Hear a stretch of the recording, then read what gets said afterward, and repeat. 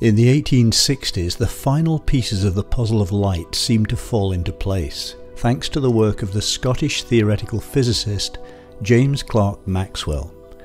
What Maxwell found was a set of relationships, 4 simple-looking formulas, known ever since as Maxwell's equations, that bind electricity and magnetism inextricably together. These equations explained, for example, all the results of the pivotal experiments on electric currents and magnetic fields that Michael Faraday had carried out in the 1830s at the Royal Institution.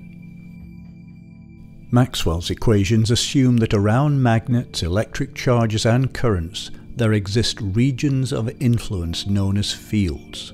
Crucially, the equations show that it's meaningless to talk about these fields on their own. Wherever there's an electric field, there's always an accompanying magnetic field at right angles to it, and vice versa. The two can't exist apart, and together they produce a marriage called an electromagnetic field. As Maxwell's equations make clear, change the electric field and the magnetic field responds by changing as well. The disturbance to the magnetic field then causes a further shift in the electric field, and so on, back and forth, action and reaction. Maxwell was aware of the implication of this two-way feedback. It meant that any fluctuations in an electric or magnetic field give rise to electromagnetic waves. The frequency of these waves equals the rate at which the electromagnetic field waxes and wanes. Using his formulas, Maxwell could even figure out the speed at which electromagnetic waves should travel, 300,000 kilometers per second. But this value was already very familiar in science. It was equal to the speed of light, which by the mid-19th century was known quite accurately, and there was no way Maxwell was going to take that as mere coincidence.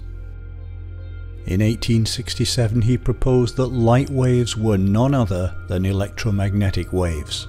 We can scarcely avoid the conclusion, he said, that light consists in the transverse undulations of the same medium which is the cause of electric and magnetic phenomena.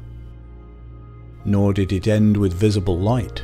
Maxwell's equations implied there ought to be a broad span of electromagnetic radiation stretching from very long wavelengths to very short ones. Think of the electromagnetic spectrum as being like the keyboard of a piano, with the rainbow of visible light from red to violet akin to a single octave somewhere in the middle.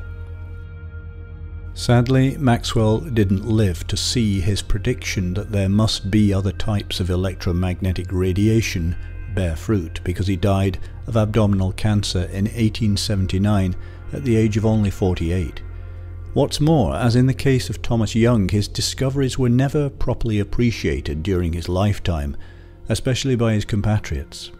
Most contemporary scientists, including Lord Kelvin, the top scientific dog of the day, didn't accept Maxwell's theory of electromagnetism, and not many understood the mathematics behind his equations.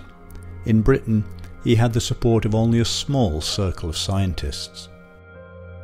9 years after Maxwell's death, however, the truth and power of his equations were borne out. The German physicist Heinrich Hertz found notes at the low, long wavelength end of the electromagnetic keyboard in the form of radio waves, which he produced by making sparks fly back and forth between 2 brass electrodes. In 1895, another German, Wilhelm Rontgen, discovered what turned out to be radiation from the short wavelength end of the spectrum, X-rays. By the close of the 19th century, the particle theory of light looked to be dead in the water. Maxwell's electromagnetic theory had been fully vindicated, and there no longer seemed to be any doubt that light was purely a form of wave motion. But then something extraordinary happened. Just when scientists were beginning to feel smug about having all the cosmic laws in their grasp, cracks began to appear in the vast fortress of Victorian physics. Experimental results that defied explanation in terms of known science. Minor at first, these cracks widened until it became clear that the old scientific edifice, seemingly so secure, would have to be torn down to its foundations and replaced by something new and disturbingly alien. I'll be talking about what happened next in my series on the birth of quantum theory.